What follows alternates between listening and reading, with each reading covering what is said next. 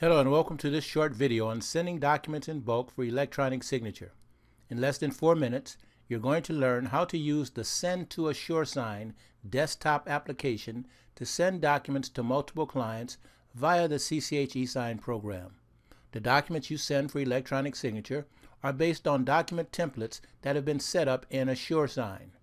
In this video, I'm going to show you how to use Send to eSign to send an engagement letter to multiple clients for electronic signature. Before you can use Send to eSign to send a document in bulk for electronic signature, you must create a template for the document in eSign. Select Add from Templates in the upper left corner of the Send to eSign application to open the Add from Template dialog. Select the desired eSign document template and click the Add button. If you recently created the document template, you may not see it listed in the Add from Template dialog.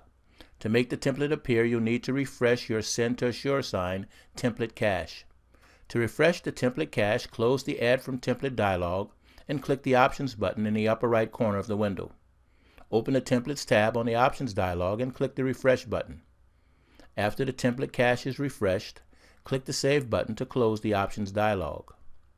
Reopen the Add from Template dialog and select the desired template, then click the Add button.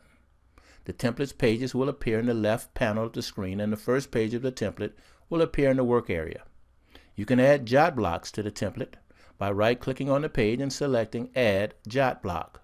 You can edit an existing jot block by right-clicking on the jot block and selecting Properties, and you can delete an existing jot block by right-clicking on the jot block and selecting Delete. To send the document in bulk, click the Bulk Send button in the upper left corner. Select the template on the Bulk Send dialog and click the Next button. To send the document in bulk, you'll need to enter certain data on a comma-separated value source file, then upload the file to Send to eSign.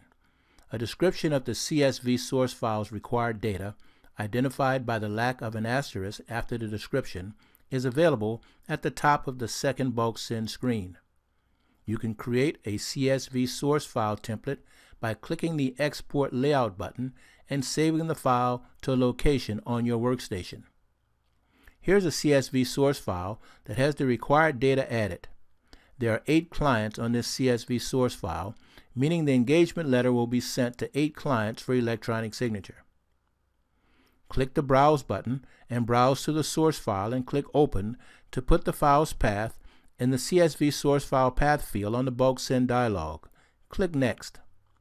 A preview of the source file data is available for review. Click Validate Without Process to validate the data on the CSV source file prior to processing the file. Click Process to validate and process the data at the same time. When you click Process and validation passes, the document is sent for electronic signature to each of the clients listed on the CSV source file, and then the client is notified by email that the document is available for electronic signature. Thank you for listening to this video on using Send to eSign to send documents in bulk for electronic signature. For additional training resources, please visit our training and consulting webpage.